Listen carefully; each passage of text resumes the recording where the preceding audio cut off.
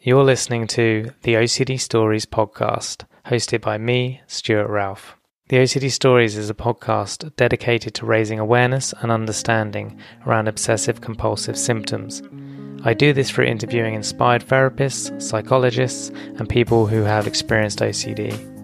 Welcome to the OCD Stories. And welcome to episode 378, and in this one I got back on Eva Stepney. Eva is a research student studying for her PhD at the University of Sheffield. She's looking at the history of OCD, and in our last episode, which was titled Guilty Obsessions, we take a look at the history of that around guilt in OCD. And in this episode, I got back on to talk about the history of intrusive thoughts, why we use the term, where it came from. So really interesting view and perspective from Eva. And thank you to NoCD for supporting the podcast. NoCD offers effective and convenient therapy available in the US and outside the US. To find out more about NoCD, their therapy plans, if they currently take your insurance, or to download their free app, head to go.treatmyocd.com/the OCD stories, or the link will be in the episode description. Thank you to all of our patrons for supporting our work. This podcast episode is available as a video recording on our Patreon. To sign up to our Patreon and to check out the other benefits you'll receive as a patron, please see the link in the show notes. And thank you to Eva for her time. I found this discussion interesting. And of course, thank you to you guys for listening. As always, it means a lot. And without further ado, here is Eva. Welcome back to the show, Eva. Hi, thanks for having me. Yeah, it's good to have you on. And obviously, we talked about guilty obsessions last time, and I'll link to that episode. And but for those that haven't heard that, just a bit of background on who you are and your perspective on OCD, or like where you're studying it. How you're studying it, I should say. Yeah. So I'm a PhD student at the University of Sheffield, and I am looking at the kind of historical construction of OCD as a psychological category in like the latter half of the 20th century. So I look at the kind of shift from psychoanalytic understandings of obsessions and rituals, and how they were kind of assembled in a new way by clinical psychologists in Britain, and what that can tell us about kind of psychological conceptions of the mind more broadly. Yeah. I come from a historical perspective, and I also have my own experience with obsessions and compulsions, and that has kind of informed my research journey, I suppose. Yeah, thank you. And I think it's relevant just to summarize the guilty obsessions episode. If we really boiled it down, was Sigmund Freud obviously talked about guilt. Well, guilt being the thing that separates OCD from, say, phobias, and then the psychiatric community removed guilt and I guess other emotions like disgust and shame, and it just became about anxiety. And then in recent years, we've gone full circle back to what Freud said, that guilt is actually a part of it. Yeah, definitely. So I kind of looked at how anxiety was a more measurable affect or a more measurable experience in psychiatry, but also in behavioral psychology. So that's kind of why it was centralized in kind of understandings of compulsive behavior. And now I'm actually thinking about the cognitive behavioral model. I'm trying to pass what responsibility means in that, and how responsibility as kind of a schema actually links to guilt. So it's all coming full circle. Interesting. Yeah. So I'm sure we can do an episode on that in the future. What we want to talk about today, or I want you to talk about, is the history of intrusive thoughts. So this is something you've been thinking about and researching and exploring. So I guess very broadly, to start us off, what is the history of intrusive thoughts? Well, I suppose I don't look at the history of intrusive thoughts in and of themselves. I do a little bit, but I'm using that history in order to kind of understand how we got to obsessions as intrusive thoughts. So I think on one of your recent episodes, the What is OCD episode with Jonathan Hoffman and Katja Moritz. Yeah. Yes. I think Jonathan was saying, we have this concept of intrusive thoughts, and I don't really understand, or like he didn't really relate to it that much, because aren't all thoughts intrusive?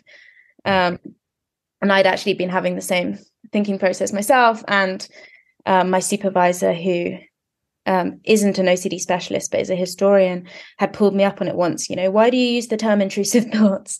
Where does that come from? Like, aren't all thoughts intrusive? I was like, yeah.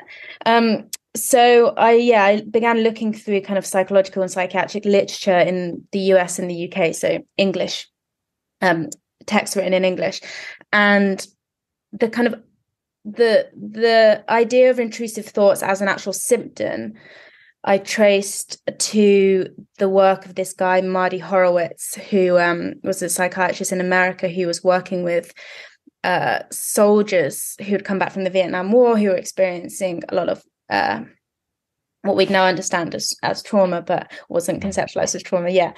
But were experiencing like highly kind of stress-related repetitive images and thoughts. And so this psychiatrist who's working with these soldiers is the kind of first person to use this symptom of intrusive thoughts.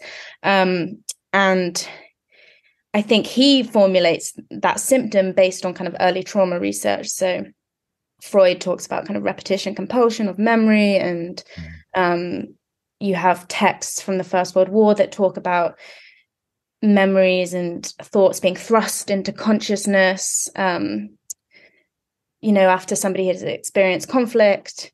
So I think this idea of kind of things being thrust into consciousness got observed in trauma research and then picked up by this psychiatrist, if that makes sense. Yeah, it does, yeah. Yeah. Okay. Yeah. So I guess that's like the initial part. Yeah. Okay. And then where did it lead you from there, or where did it filter into OCD? Yeah. So, I mean, this is quite a large chapter of my thesis, so I'm not going to be able to explain it all, but hopefully I'll give kind of a sense of how it became relevant. And so basically this work was going on in America with soldiers who were experiencing stress, and Horowitz, this psychiatrist, was saying things, that intrusive thoughts would due to people being unable to process the memories of war. And so, this people get stuck in these like cycles of repetitiveness as they're trying to like process these particularly traumatic memories, and, the stressful thoughts come from that. And the PTSD diagnosis gets developed in 1980. And Horowitz is on the task force that develops that. So intrusive thoughts appears in the diagnostic manual for PTSD as like a symptom. So then in British clinical psychology, you have Stanley Rachman, who's many, I'm sure most of your listeners who work clinically will know who Rachman is, because he's he passed away last year, unfortunately, but he's the big cheese in developing the OCD model that we understand today. And so he was working in the 1970s, and behavior therapies were having problems at this time, because, you have the anti-psychiatrists saying, oh, behavior therapies are so controlling, and you have a problem with like obsessional patients who they'll be doing exposures in the hospital, but when they leave the hospital to go home, they're relapsing, and all these psychologists, so Rachman and his colleagues, are getting very frustrated with behavior therapy. And so they decide like, okay, so maybe we've been focusing too much on behaviors, too much on compulsions. So let's start thinking about like what obsessions are. Because up to this point, like compulsions had really, really been the focus. So, and in the kind of behavioral model of obsessions and compulsions, obsessions were just harmful stimuli that produced like a behavioral response. So it was very functional. But he thought, perhaps we can understand what's going wrong in behavior therapy if we actually start to consider like obsessions and consider, what these things are in their entirety. So at the same time, he goes to America and he goes to California, and he becomes more enmeshed in the research going on in America, the stuff that's going on with PTSD and so on. So when he comes back to the UK, he thinks, perhaps we can explore obsessions through the lens of intrusive thoughts, through the lens of this symptom of intrusive thoughts that's developed in relation to trauma, because he thinks, there are some similarities, both are repetitive, both cause distress, and so on. So he kind of uses intrusive thoughts as a lens through which to think about obsessions. But in doing that, over time, the two concepts kind of get merged. This is a very kind of stripped back way of explaining it. But Rachman draws on the research on intrusive thoughts to understand obsessions. Yeah. Do you want to ask another question? Or yeah, I'm happy for you to keep going on that if you are. But I guess something that comes to my mind is what's interesting now is intrusive thoughts, in my opinion, in OCD pop culture, is way more dominant than the word obsessions. Yeah, right? Even in the last 5 years, I've seen that change.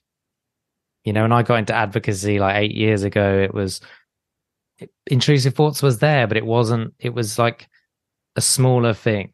And now the narrative is intrusive thoughts, obsessions, the smaller thing. That's how I see it anyway. Yeah. And it's strange because there was, at this period that I'm looking at in the 1970s and 80s, obsessions are described as intrusive thoughts, but they're not the same thing. It's like the intrusive quality is a way of describing the obsession rather than...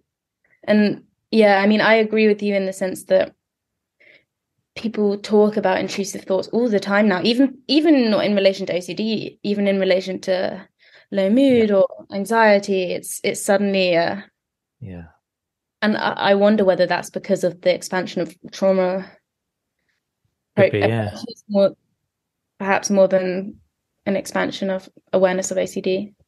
I think it's because we also all of us get kind of weird and wacky thoughts, and maybe the general public think, oh yeah, that happens to me. And then I think there's that TikTok trend that actually is really bad because it actually, it describes intrusive thoughts not necessarily as a bad thing, which I think is then going to have a negative effect on people with OCD. I don't quite get the trend, but from what I've heard about it, I don't know if you've seen that. People talking about their intrusive thoughts when they don't have OCD, and it's But I guess that kind of links to this conceptual problem of intrusive thoughts aren't all thoughts intrusive? Yeah. As in the sense that like thoughts just come into our mind, and what do we mean? Because when people have an obsessional thought or a thought that becomes obsessional, it's not necessarily that the thought itself is more intrusive. It's that you perceive it to be more intrusive, right? I'm not quite sure. I think, well, what's in my mind at the minute is, with this whole aren't all thoughts intrusive, you're probably right. And the intrusive word is maybe just a descriptor we give to thoughts we don't like. So if I suddenly think, oh, tonight I'm going to have that cake that I'm not really a cake person, but let's say I am, that cake I really fancy eating, that's a nice thought for me, but it's still intrusive. It's still come out of nowhere into my head. Popped up. Yeah, it's like nightmares. For me, my view is that's just a word we give to dreams we don't like. Yeah. Maybe there's a difference, I don't know, but in my head, there isn't. It's a scary dream. They're still dreams. They just have like a different effect. Quality. Yeah, and this idea of kind of normal obsessions or normal intrusive thoughts is also something that I cover in this chapter, because that actually comes from psychologists like Rachman and others in the UK deciding that they don't like the psychiatric medical model. So they don't like this idea that people have illnesses and those illnesses are equivalent to physical abnormalities and stuff. And so they start saying, instead of illnesses, we need to talk about everything being on a spectrum of normality. And then when they make that jump, they then decide, okay, so if we work with normal subjects and we work with normal people in our experiments, then we can still learn about the pathological mind because everybody's on a spectrum. So this is when they start conducting experiments with normal people and asking them about particular thoughts, and then determining that, oh wait, these people have the same kinds of thoughts as the psychiatric patients we've been dealing with for years. And that's when they start developing this idea of like, okay, so everybody has obsessional thoughts, everybody has thoughts that has the same content. And then they think, okay, so if everyone has the same thoughts, what makes those thoughts different for obsessional people, or for people who are kind of pathologically obsessional rather than just the normal population? And that's when they also then start thinking about like, okay, let's start questioning how these thoughts are experienced. Let's start questioning their affective quality, their duration, the level of discomfort they cause. And they just begin asking different questions. Yeah. In terms of treatment, like ICBT, inference-based cognitive behavioral therapy, did an episode on it recently where they're saying it's the inferential confusion around the thought coming in that causes the doubt. Or sorry, that is the doubt, but that's the issue right there. And that's, I'm still getting my head around it, but that's why we all have these intrusive thoughts, but it's someone with OCD, it's this error in thinking almost that causes, I don't think they call it an error in thinking. That's just because I haven't got my head around it. Whereas ERP might say, no, it's because there's an emotional charge there, like anxiety or guilt. And that's why it's sticking.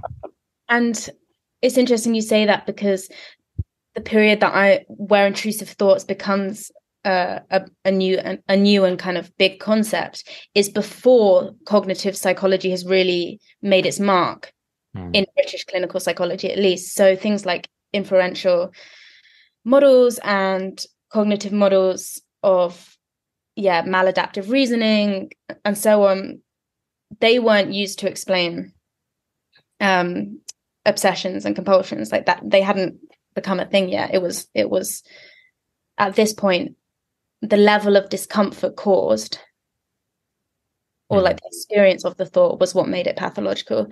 And it's quite interesting because when Rachman starts trying to understand obsessions through the lens of intrusive thoughts, which, as I said, was the symptom that had kind of emerged in this trauma-based research,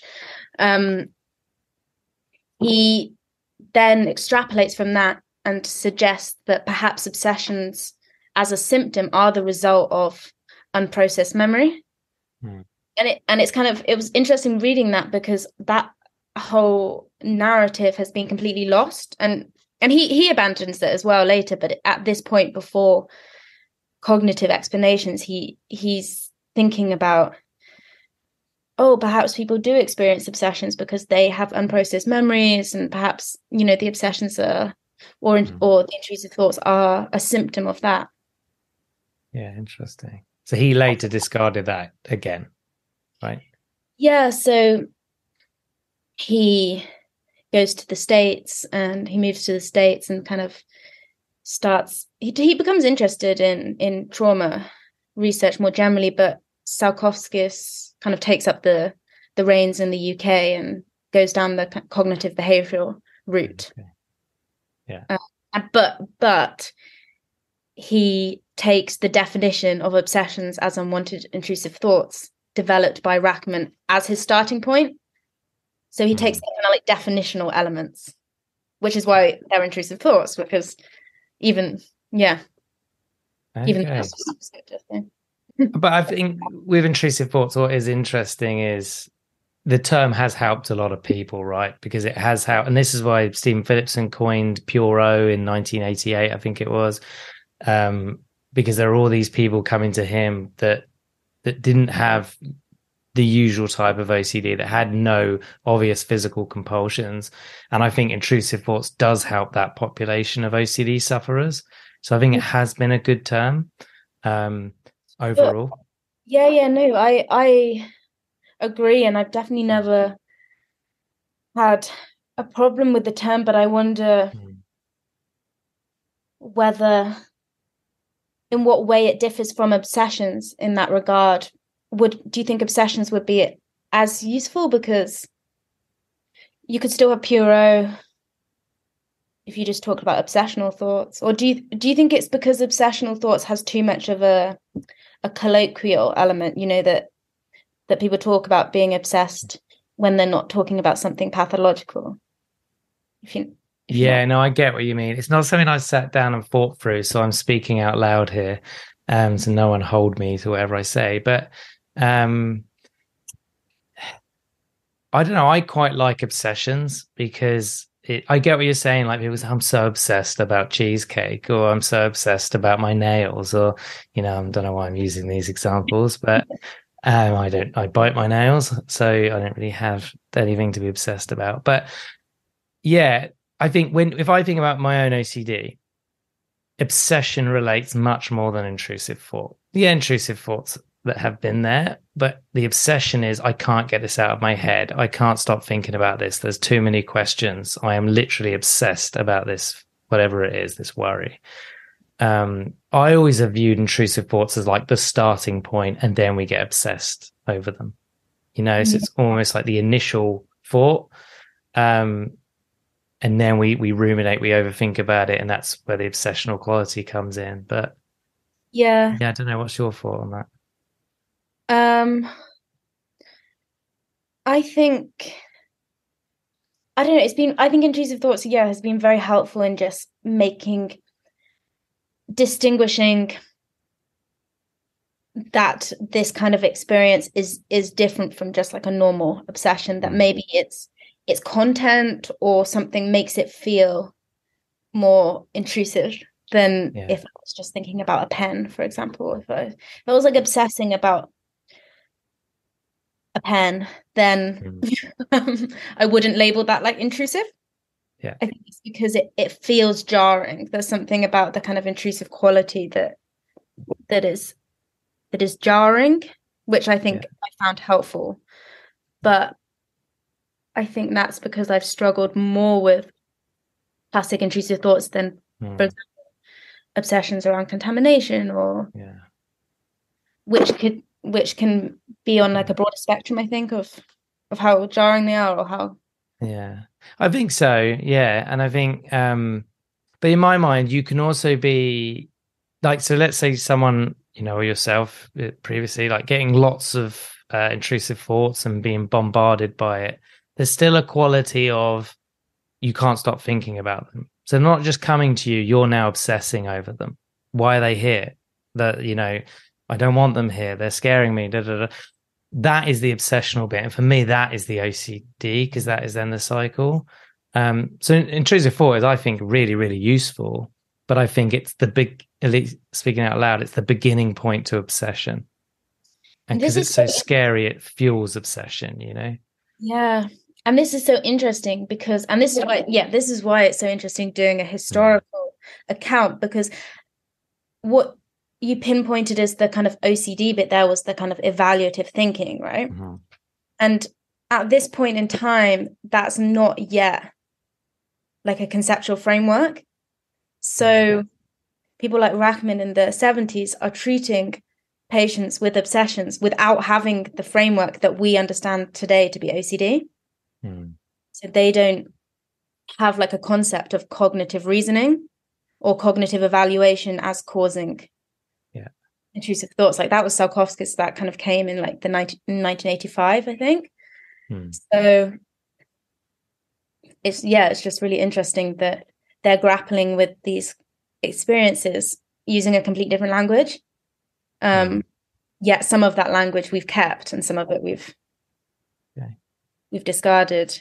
Like in this, when Rachman starts thinking about intrusive thoughts, he conducts all these experiments with mothers from who work at the Maudsley and Bethlehem hospitals where he works, and he gets a group of mothers together. Half of them, their children are going in for a tonsil operation, and half of them aren't. And he gets these mothers to record their thoughts, like before the operation, on the day of the operation, then after the operation.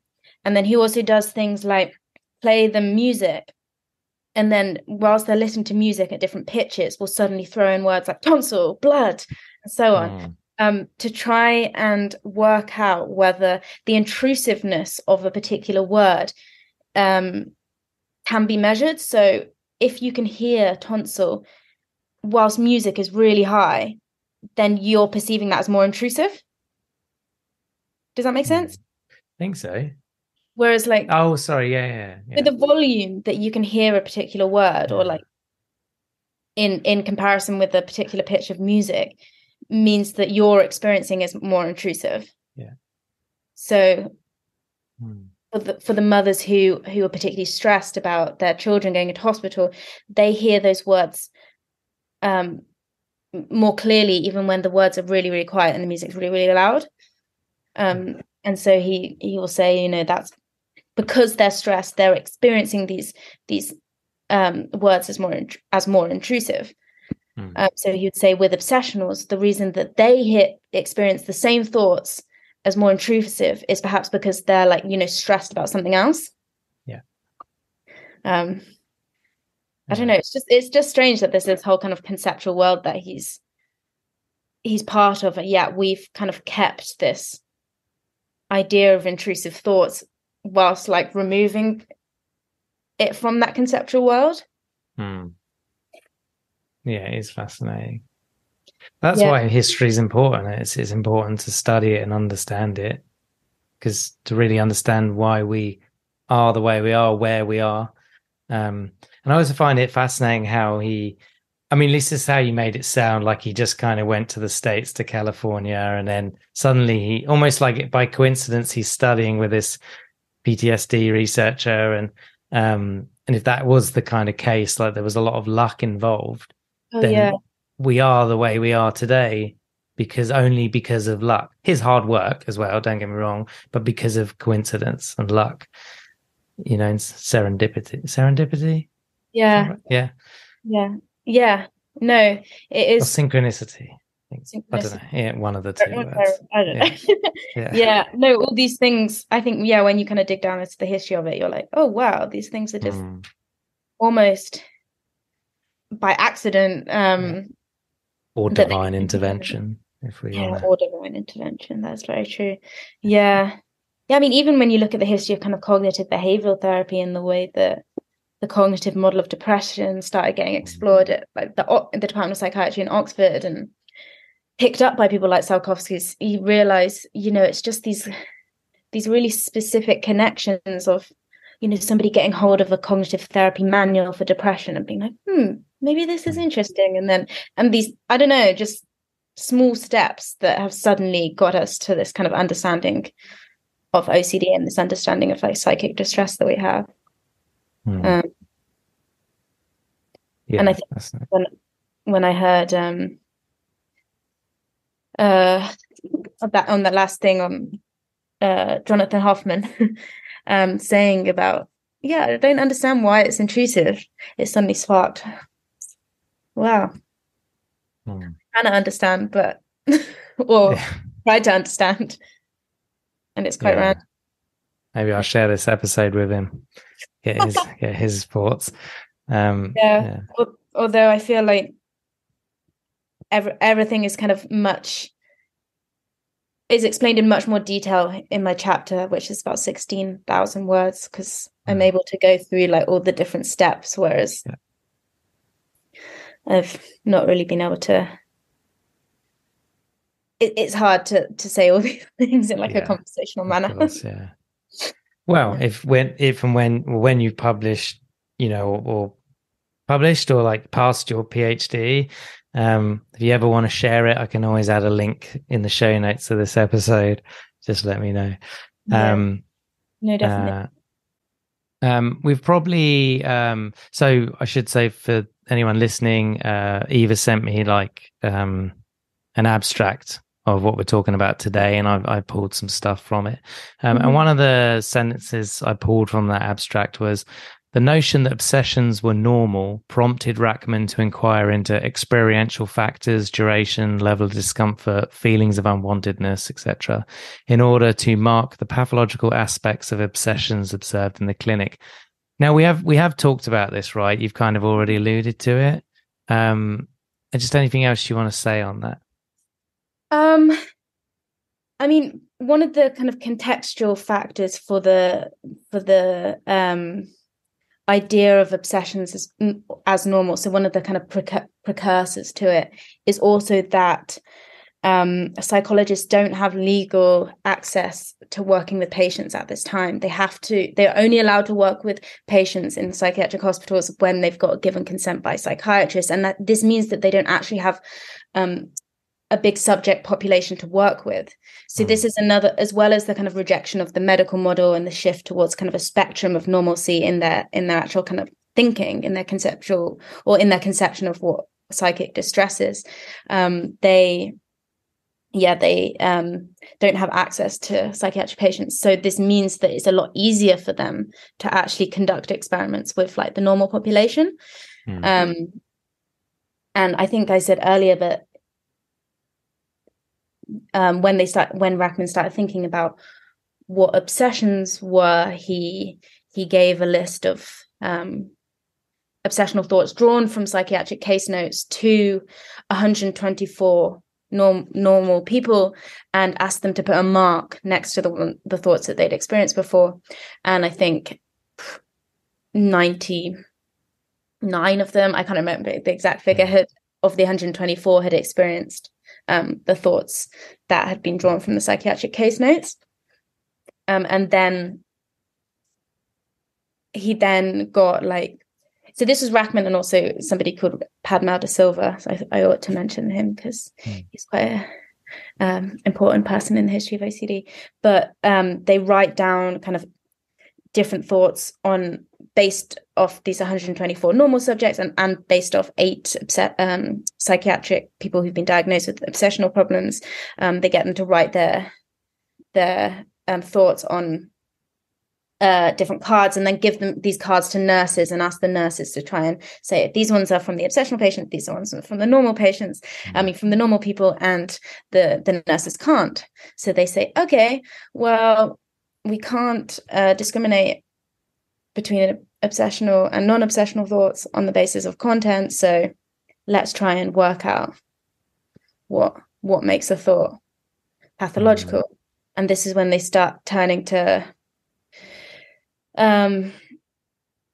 discomfort ratings, conducting this experiment with the normal people, with the obsessional. This is also where ego dystonic comes in, because they notice in these experiments that the normals will say, oh, I don't find this thought kind of ethically problematic, but I know it is by some people's standards. They'll start saying these things, and then so they also determine, okay, well, the obsessionals seem to find their thoughts more kind of ethically controversial than the normal people do, even though the thoughts are the same.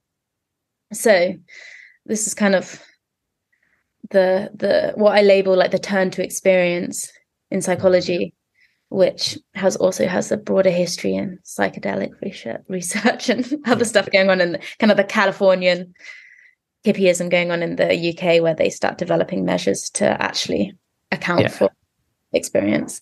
Sorry if that. That's interesting.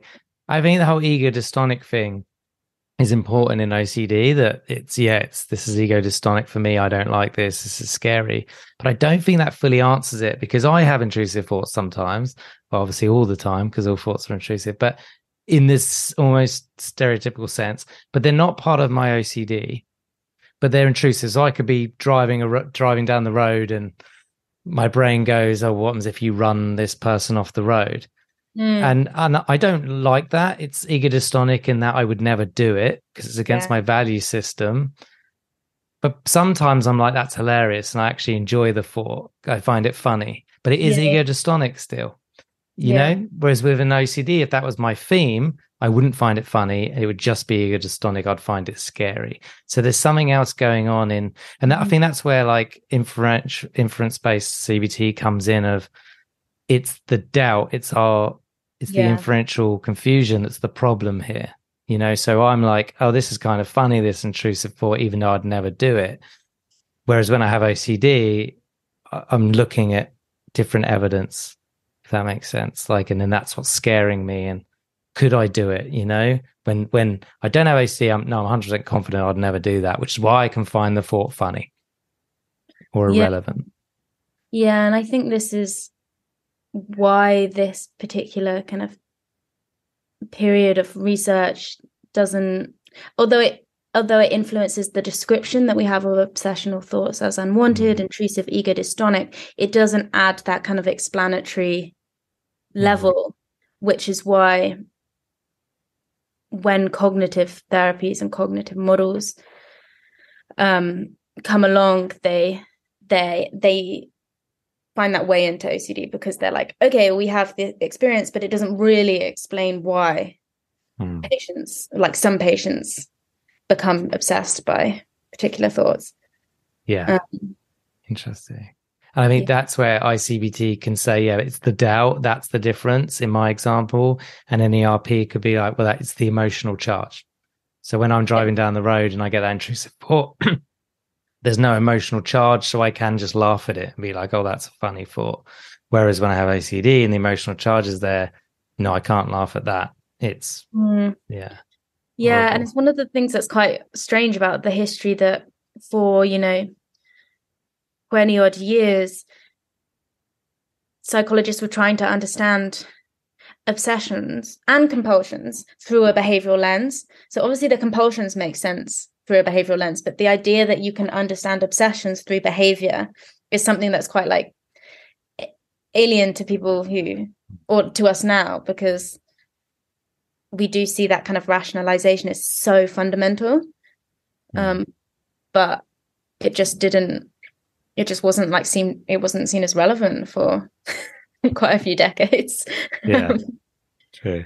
Because, obsessions are just the stimuli, and it's the response that matters.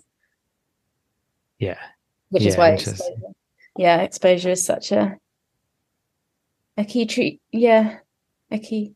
a key element of treatment, and why sometimes it isn't super effective with people who are very kind of cognitively oriented. It's interesting. And I think what's coming to my mind as well is just thinking of history again, which is obviously your area.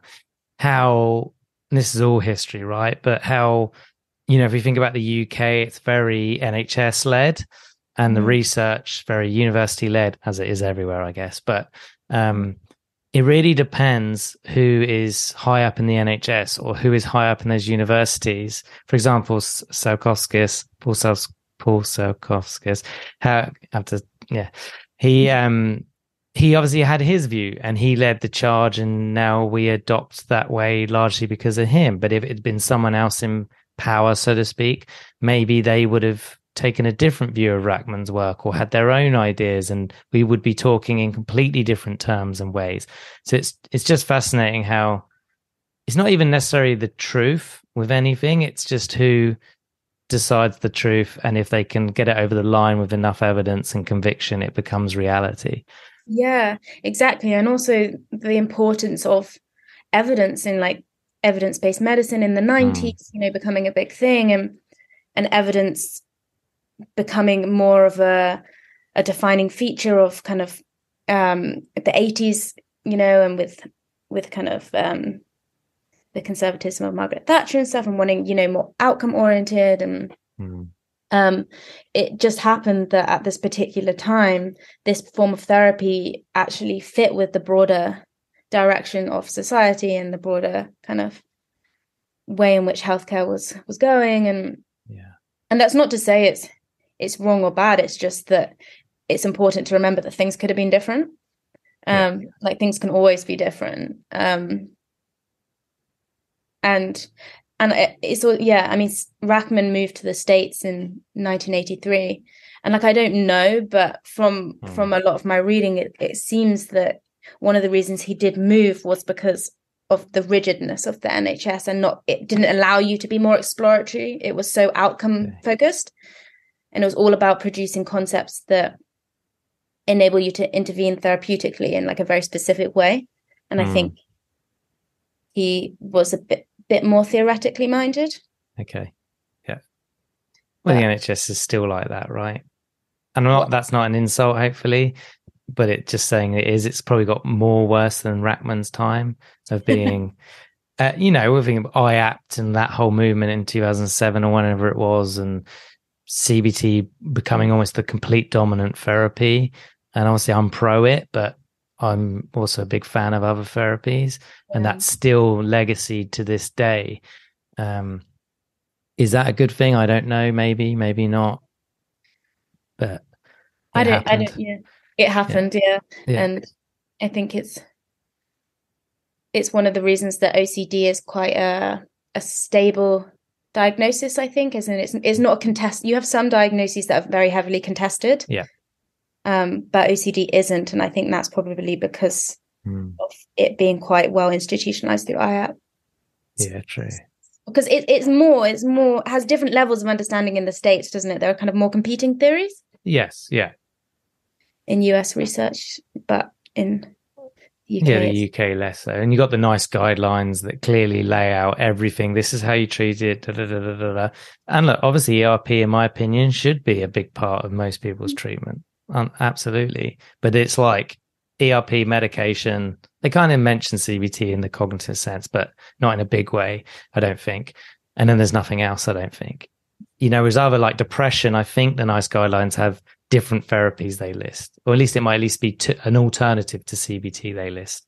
And obviously they're going based on what they see purely in the research, which you could argue that's what they should be doing. Yeah. But if you're not researching other things, how do you know how effective it is? Yeah, exactly. And psychologists in Britain at least put a lot of effort into stating that, psychoanalysis was harmful and the forms of therapy were harmful to OCD or to obsessions. And and traditional psychoanalysis probably was. But it's changed. So we can't make that claim without the research, in my opinion, now. I'm not saying it works. I'm just saying if we're going to be evidence-based, let's have some evidence to say it doesn't work. Yeah. Exactly. Yeah. But that's my issue with research and evidence-based talk. I mean, I've got lots of issues, but I'll come back to them. Aside from OCD? Aside from OCD. But yeah, I'm very interested in kind of evidence-based psychotherapy as a concept. But I will come back to you on that once I've written about it in the final parts of my. Good. I look forward to hearing it. Cool. So I guess lastly is there's so much to ask you about this, but I'm still getting my head around it. So I don't have any questions, is what I'm saying. So is there anything else you would want to share on this topic? Another aspect that kind of led to this turn to experience in clinical psychology and away from kind of purely behavioral models was that the kind of two-stage theory of fear and avoidance, which had been developed by Herbert Maurer in the 1930s and which underpinned a lot of behavior therapy, including exposure and response prevention, became kind of theoretically problematic, because the idea was that there were two stages to kind of to fear. You have like an initial response, and then you have a behavior which reinforces the fear. And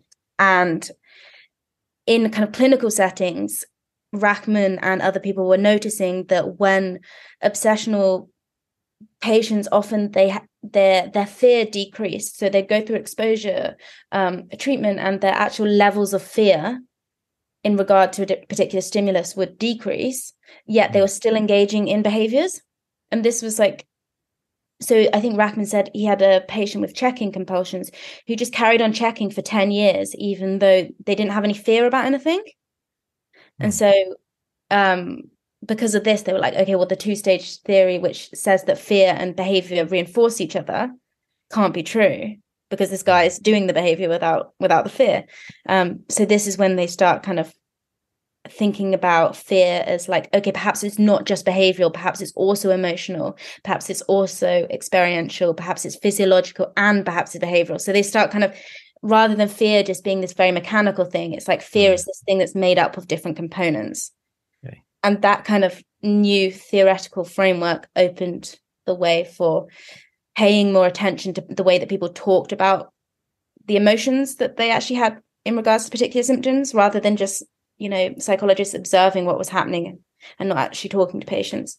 So I think that's another kind of big shift that happened during this period that kind of opened up Rachman's conceptual landscape and kind of made him start exploring these different pathways and ideas of getting people to talk about discomfort and unwantedness. And that's how we got to this idea of intrusive thoughts as unwanted and so on, because he was paying attention to what people said about their thoughts rather than just observing their behaviors and having that be enough.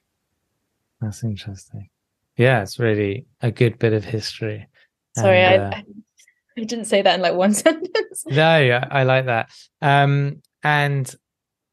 So I also like when we can give credit to people who can never come on the podcast for obvious reasons, because they're not here anymore, at least physically. So it's nice to kind of, honor their name. So thank you for sharing Rachman's work and the other people you've mentioned whose name unfortunately I've already forgot. There's many. Yeah. So look, thank you for coming on again and sharing your historical view of OCD. I personally find it really fascinating. And I know the Guilty Obsessions episode, people, at least that reached out to me, really resonated with it or liked it and found it interesting. So hopefully they find this one interesting and us kind of thinking out loud interesting. Yeah, I hope so too. And